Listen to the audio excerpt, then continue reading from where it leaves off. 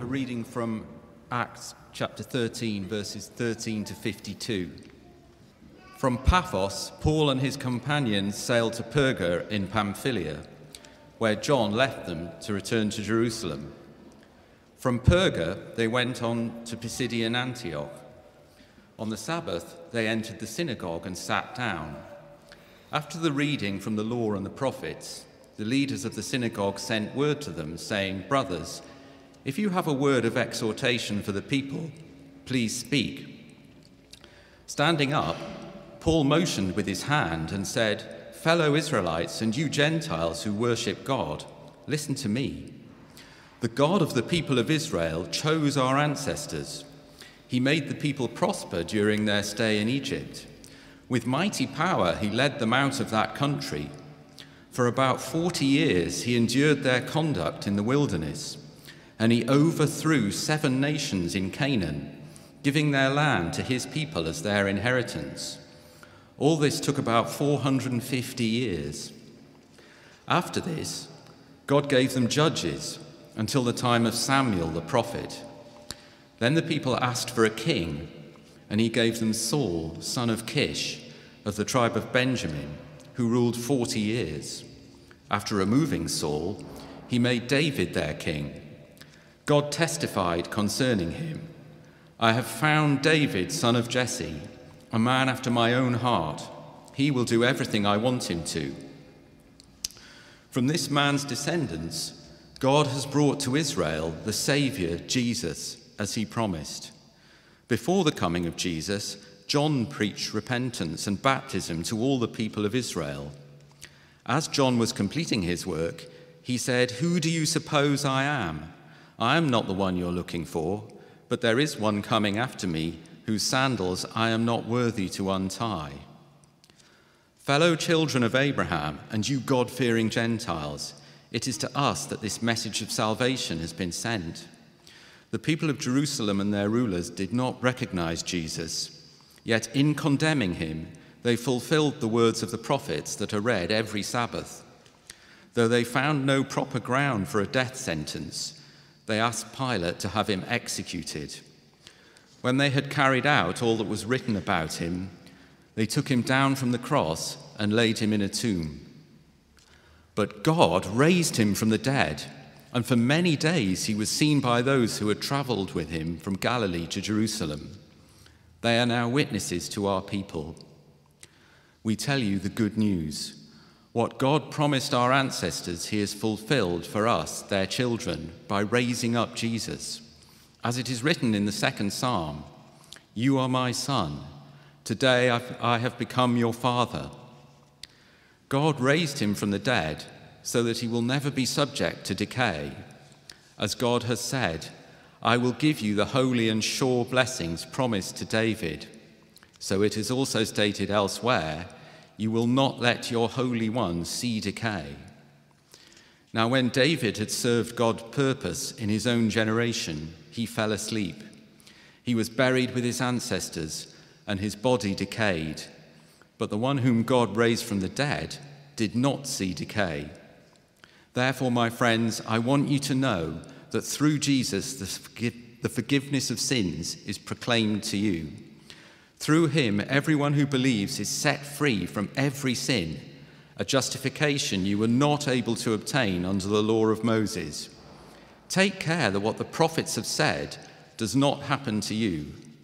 Look, you scoffers, wonder and perish, for I am going to do something in your days that you would never believe, even if someone told you. As Paul and Barnabas were leaving the synagogue, the people invited them to speak further about these things on the next Sabbath. When the congregation was dismissed, many of the Jews and devout converts to Judaism followed Paul and Barnabas, who talked with them and urged them to continue in the grace of God. On the next Sabbath, almost the whole city gathered to hear the word of the Lord. When the Jews saw the crowds, they were filled with jealousy. They began to contradict what Paul was saying and heaped abuse on him. Then Paul and Barnabas answered them boldly, "We had to speak the word of God to you first. Since you reject it and do not consider yourselves worthy of eternal life, we now turn to the Gentiles. For this is what the Lord has commanded us. I have made you a light for the Gentiles, that you may bring salvation to the ends of the earth. When the Gentiles heard this, they were glad and honoured the word of the Lord, and all who were appointed for eternal life believed. The word of the Lord spread through the whole region, but the Jewish leaders incited the God-fearing women of high standing and the leading men of the city. They stirred up persecution against Paul and Barnabas and expelled them from their region. So they shook the dust off their feet as a warning to them and went to Iconium, and the disciples were filled with joy and with the Holy Spirit. Amen. It's quite a dramatic bit of scripture, and you've got to remember that was actually part of Paul's sermon. This is the first sermon that we actually see or hear or read Paul preach. So if you want a quiz question for the future, what was the first sermon recorded, preached by Paul? There it is, right there and then. Now, today I've called this sermon today 2 words. It's about Jesus. Okay? We've been working our way through Acts. It's been at least 3 weeks since I preached here. But the message of Jesus, what he has done and what he has accomplished, has been the message of all eternity. From the moment of the fall of man, God forecasted that this King, Jesus, would come. And that message has gone out, and many of us who are here today have heard this message and embraced who Jesus Christ is, as evidenced by those who have shared in bread and wine at the table today. And that message, that precious message of the good news of Jesus, is right now being taken to the very ends of the earth by faithful people who are going into lands where their lives are under threat, by people like Ian and Andrea who are finding ways via the internet to get programs into people's phones and other devices so they can hear the good news about Jesus. If our message is not about Jesus, then we do not carry life-giving word to the world around us. And it's this specific message that we need to bring. That Jesus has risen from the dead, and he is who those around him said he was. He is who Scripture prophesied that he would be, the Messiah, God's anointed one. And as a result, the message about Jesus, because he is who was promised to be, the message of God, the message about Jesus, has spread like wildfire across planet Earth. From 2,000 years ago, this message has emerged from a small, insignificant state, so that many of the nations of the whole world now understand what the good news of Jesus Christ is. Little known fact amongst Christians is that there are more Christians alive today than have ever lived on planet Earth added together. That is incredible. More people claiming the name of Jesus Christ as Lord. So, last time I preached from Acts 13 verses 1 to 12, there's been a long pause. And we've done the first 12 verses.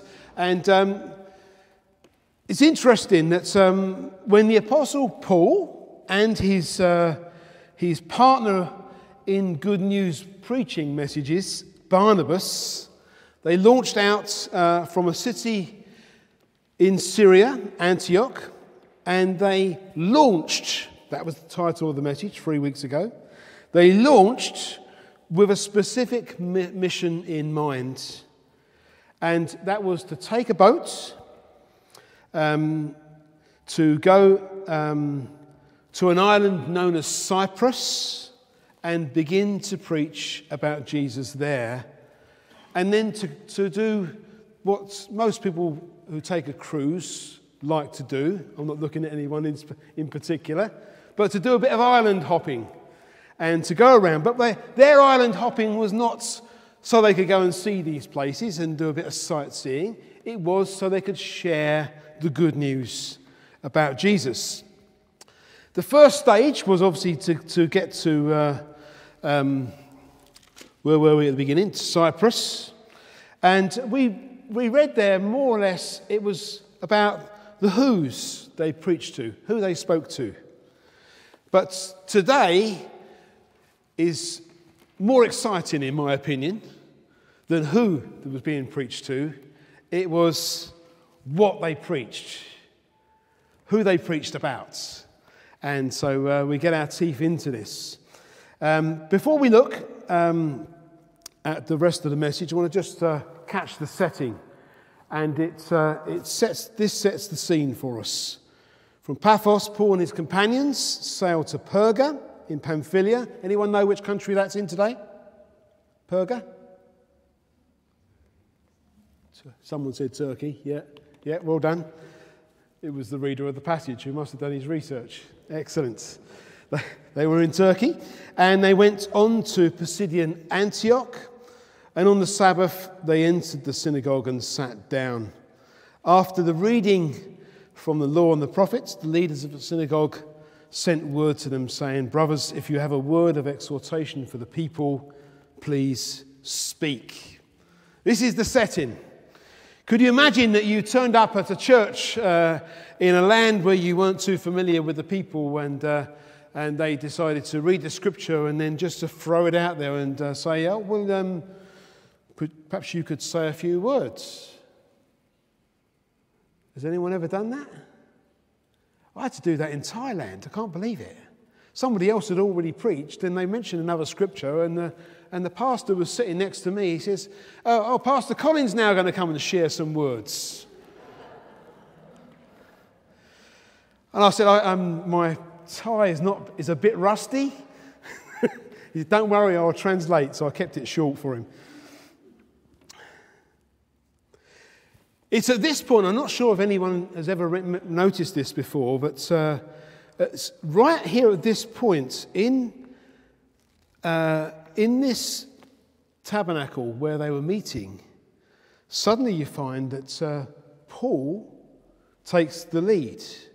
Up until this point, do your homework, you will notice Barnabas and Saul was the order of the names.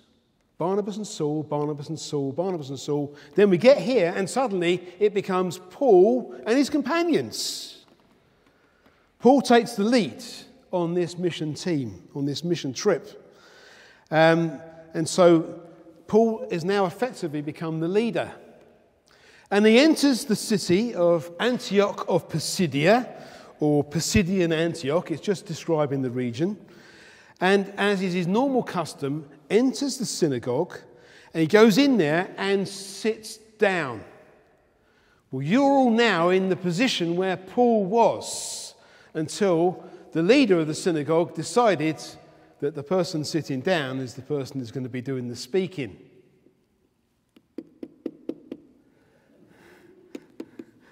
Interesting, isn't it, eh? Can you imagine the pressure?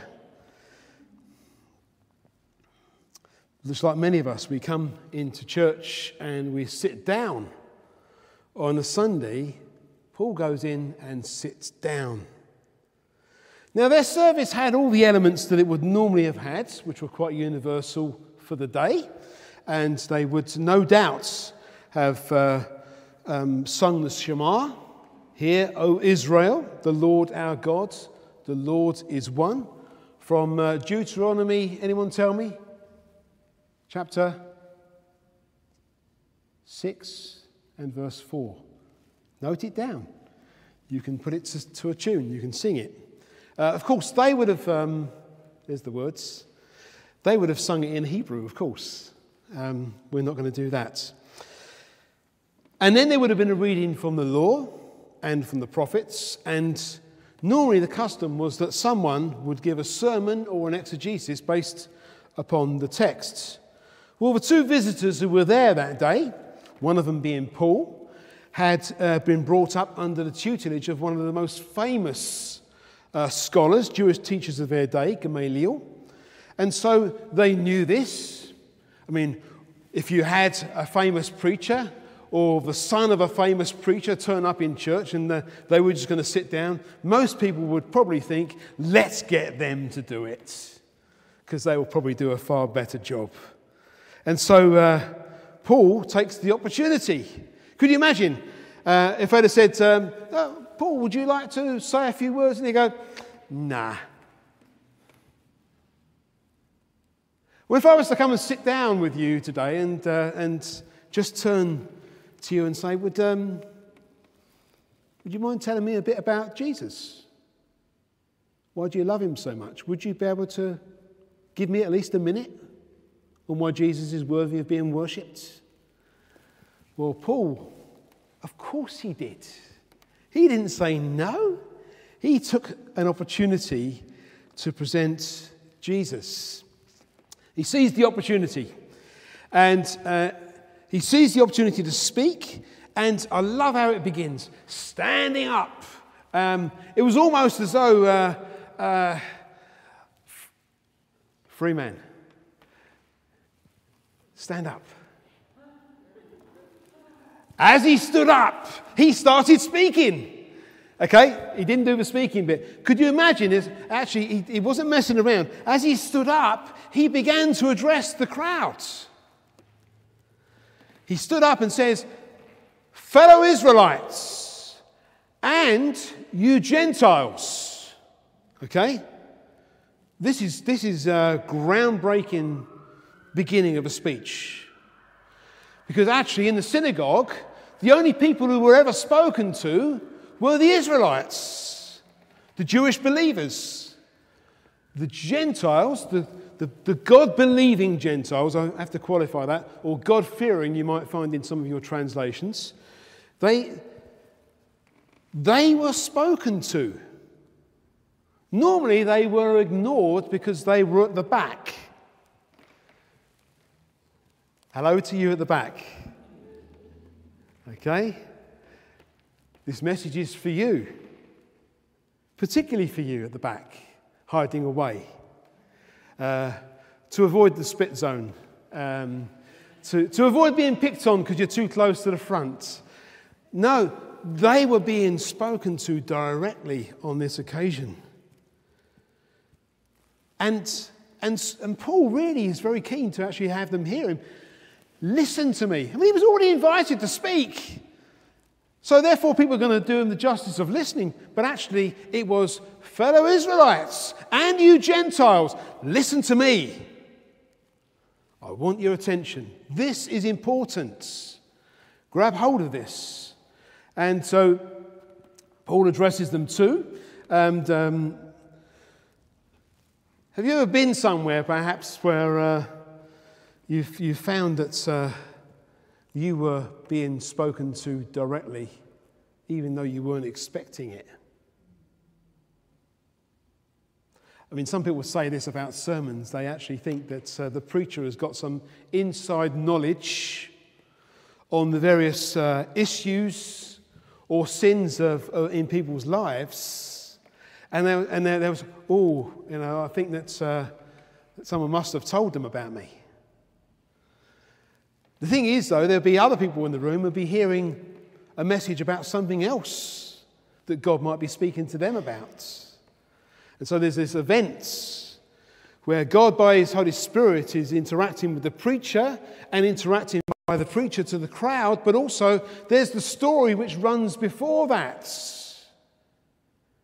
where people are bringing their own experience, their own understanding of God, and something is going on. Yeah? And it's not straightforward, it's a little bit messy, but God is actually speaking on different levels to different people all at the same time. Does anyone think that God can't cope with the complex, different issues that everyone in the room faces today? Does anyone think that actually God is too busy or my issues aren't important enough that he would be speaking to me today.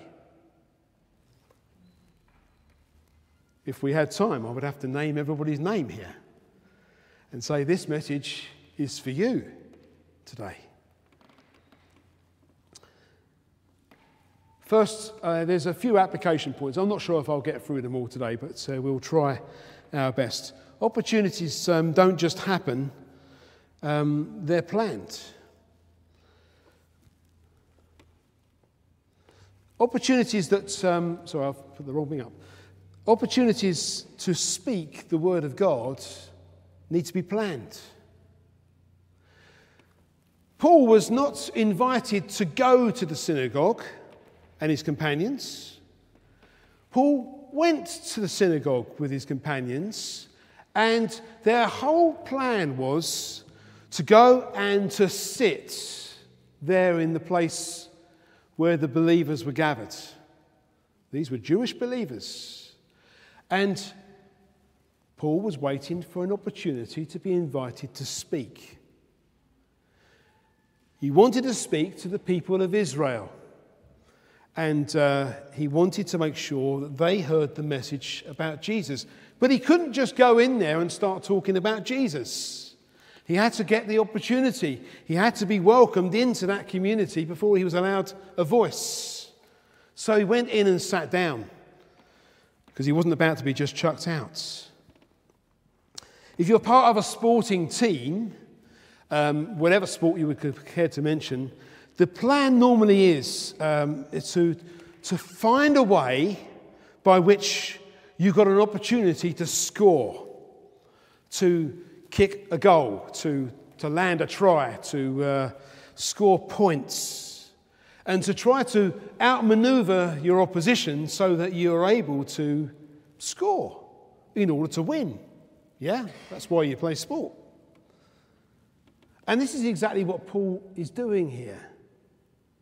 The text says that he went into the synagogue and sat down. He would never have had a chance to score any points in this community unless he went in to be part of it, to be accepted into it, and to be given the opportunity.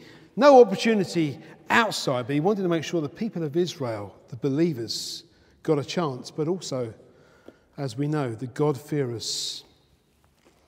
He put himself in a position where he could proclaim the gospel to an audience of interested listeners. Think about the level of efforts that Paul had made just to get to this point. Travelled hundreds of miles by foot, by boat, and gone across mountainous terrain to get to Antioch. And it took planning, it took effort, it took prayer, it took sacrifice, it took money out of his own pocket, and it took a willing heart just to get to this place. Some planning. And you and I don't normally do things that we don't plan, do we? I mean, we may be inspirational characters, we do things off the cuff, but I bet none of you go on holiday without planning to go. Does anyone plan to go on holiday without planning? No, we plan. We make a plan. We make sure we have everything with us so that we arrive with all the things that we need. We make sure we've got our passports, our visas and stuff like that. We make sure we've got it all. Does anyone not plan on a birthday party? Apart from the surprise ones, which are done for you. Someone else has planned it. There's always a plan. Retirement could be another issue. But you understand the points. In order to make an impact, in order to score a point, in order that the gospel could be proclaimed, Paul planned this moment to get to this platform, if you like. And next week we'll be hearing from Ian and Andrea about, who are our link missionaries from the Baptist Missionary Society, about how they use media, how they plan to share the gospel with people who are Arabic speaking. It takes a lot of planning, particularly when you think there's a particular dialect that they're trying to communicate with. You've got to get it in the local dialect. Useless having an Englishman trying to speak Arabic words. You need somebody who can speak that language as native. But not only creating opportunities is important, but actually seizing the opportunity. How many of us, and I'm just guessing probably all of us, because I have to hold my hands up to this, how many of us have realised there was an opportunity at some point during the week or during the year where we could have shared about our hope in Jesus Christ and we didn't take the opportunity? We didn't seize the moment. Paul not only created the moment, but he seized it. But what do you do when you seize it? You capture it and you start to share Jesus.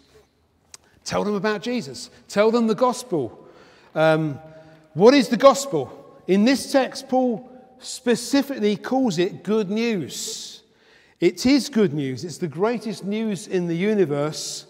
And the good news is it's about Jesus. Okay? About how God can save us through Jesus. Now, it's possible that Paul modelled his sharing of Jesus after Stephen, the guy who was stoned to death a few chapters earlier. If you'll remember, Stephen, I think I remember saying then that Stephen very likely would have presented the gospel to Paul when he was still called Saul. He may well have debated the scriptures with him, but of course Saul was all about persecuting him at that point. And he knew the depth of knowledge and the passion which Stephen had, which eventually led to his death. And Saul stood there holding the coats of those who cast the stones on him. And now, here, perhaps years later, Saul shares Jesus, and he does so in some very similar ways to which Stephen did before the Sanhedrin. Now, that's homework again. If you've not read those chapters from Acts chapter 7, we're looking at there, go back and have a look. But Paul takes the people in the synagogue here in Antioch and gives them a history refresher course. How many of us love history? Not many? Okay, good, yeah. I heard a quote the other day, which I don't believe to be true, that people who love history tend to not like mathematics, but Richard's raised his hand, and Rebecca. You didn't know. So yeah, the mathematicians don't like history and the historians don't like maths, but I don't think it's a general rule. Anyway, that's just an aside. So we've got this moment, and here we go. They would have quoted the Shema again, but what Paul does, which is quite brilliant, he begins his talk with this crowd from a point of agreement. He's gone into the Jewish synagogue. So all things Jewish are going to score very, very highly. Saul being under the tutelage of Gamaliel, this rabbi of great history and fame, Paul begins his speech with them. And here it goes. He said, the God of the people of Israel chose our ancestors. He made the people prosper during their stay in Egypt. With mighty power, he led them out of that country. And for about 40 years, he endured their conduct in the wilderness. And he overthrew 7 nations in Canaan, giving their land to his people as their inheritance. All this took about 450 years. After this, God gave them judges until the time of Samuel the prophet. He's not said anything dangerous yet, has he? Not to the Jewish audience. They'd have probably thought, oh yeah, the history, oh yes. And you can almost imagine them agreeing this, you know. Who chose our fathers? God did. Who made them great during their stay in Egypt? God did.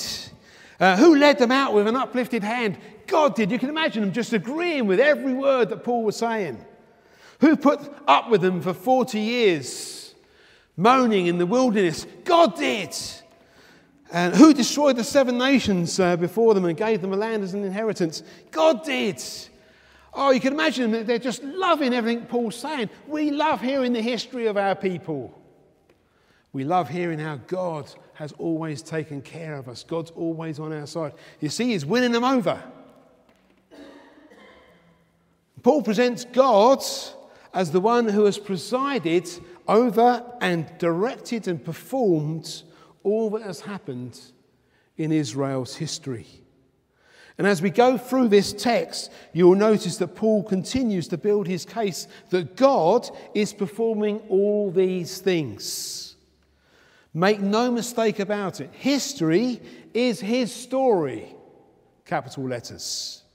It's God's story, and he is directing the play. He's the captain of the ship sailing on the sea of time. And I have no doubt, as Paul is recounting their history, they're nodding their heads in agreement. They're saying, Amen. Amen. Oh, yes, Amen. Paul then presents them their first 2 kings. They asked for a king, and he gave them Saul, son of Kish.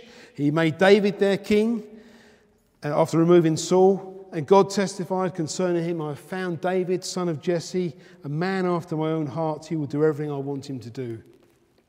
God gave them a king that they wanted.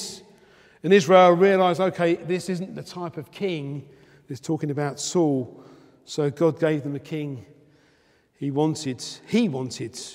And that was a man after God's own heart. And he brings David to the forefront. It reminds them of a promise. David was a man that said, God, I want to build you a dwelling place. I want to build you a house. And God came back and said, David, I'm not going to let you build me a house, but I'm going to build you a house. From your seed and from your descendants, I'm going to establish your house. I'm going to establish your throne forever. It's going to be an eternal position, an eternal person. You may want to build me a house, but I'm going to build you a sure house. You see, God, he's actually saying to the people here, you wanted a king, and God gave you a king that you wanted. But then God gave them a king that he wanted, a man after his own heart. And since this man was after his own heart, he wanted to build God a temple. And God said, actually, yes, I'm going to build a temple upon which you will reign forever, but actually not you. Not you. You're not going to build it. So why did Paul begin with this point of agreement? I believe it's because he had a destination in mind with his speech. That leads to the next point. All history culminates with Jesus. He uses David, this huge point of agreement, to plant the seed which culminates with Jesus. And he said in verse 23, from this man's descendants, from David, God has brought to Israel the Saviour Jesus, as he promised. Oh, this is the turning point. Everything else to this point they've agreed with, and they've agreed with the fact that God wants to put someone on his throne forever. And they'd have all thought, actually, that's supposed to be David's. And he gets to this point, let me tell you about Jesus. Paul begins to tell them all about the greatness of Jesus Christ. God has brought him forward, the offspring of David. Oh, it gets interesting. The Christ, just as he promised. Let me ask you some questions. Do you believe there's a divine plan behind all of history? Is God orchestrating all that happens to accomplish his purposes? Does this world really make sense to you? If you're a believer today in Jesus, you understand that God is sovereign and that he is orchestrating all the events on planet Earth up to the coming of Jesus. But God's sovereignty in the world's history does not stop at Jesus' first coming. God is still orchestrating all the events in history which are leading up to Christ's return, his second coming, when he will return to this planet and he will rule and reign forever. That is where history is going. There's a point in history when Jesus will return. All roads point to not Rome. All roads point to Jesus. This is where our planet is heading. It's not going to get there haphazardly, randomly. It's going there under the direction and the sovereignty of God. Here's another question. What if history leads to nothing? That's the world's argument, isn't it? What if history leads to nothing? What if Jesus isn't the one? I throw these questions out comfortably in church because this is what you'll face in the world. The obvious conclusion that Paul came to as a result of questions like this is in 1 Corinthians 15. And you may well have heard it quoted quite well by others. It's where it says, "Let us eat and drink, for tomorrow we die." If that's all there is to life, then we might as well just get on with stuff which doesn't look too great, actually. Let us eat and drink, for tomorrow we die. It's to live a life of complete and utter debauchery and self-indulgence. Eat and drink, party, and live a decadent, full-on, hedonistic life if that's all there is. If we approach life as if there's no divine plan, as if there's no point in all of this, then we'll find a point. And do you know what the point of life will be if that's the case? Me. I. The only point of life, if we reject Jesus Christ, is it's all about me. It's all about I. I will do what I please. I will eat and I will drink. I will do what I want to do. I will not care what anyone else thinks. I will just do my own thing. But what Paul says is that all history does lead to a destination, and that destination revolves around the Son of God, Jesus Christ. He is the connecting point that brings it all together. He brings order to our chaos. He brings clarity to our confusion. All of history culminates in Jesus. Now, there's never a great place to stop in the middle of a wonderful message like this. But I want to leave you hanging here, looking at where we've got to in this particular speech that Paul makes, because we can't do justice to this text without giving it a bit more work. So I invite you back for 2 weeks' time when I shall complete this, which I shall do, an update. But let me just say this, and I want to make this invitation for us all, okay? If we have agreed that God is in charge and that God has a plan, okay, and I've kind of thrown away this idea that actually, well, if God's not God and Jesus isn't who God sent, he's not the Messiah, then we might as well all eat and drink, for tomorrow we die. Or we could lead a very sort of isolated spiritual existence, which meant that we didn't have to do too much about it. I'm inviting you on a journey which will actually mean that we take Jesus at his words, that we change our lives and live for him and make a real difference in the world. Because that's what's happened. And that is what is happening because people's lives are being transformed. Amen? To which all the crowd go, amen. Yes, of course they do. I want to invite you on that journey.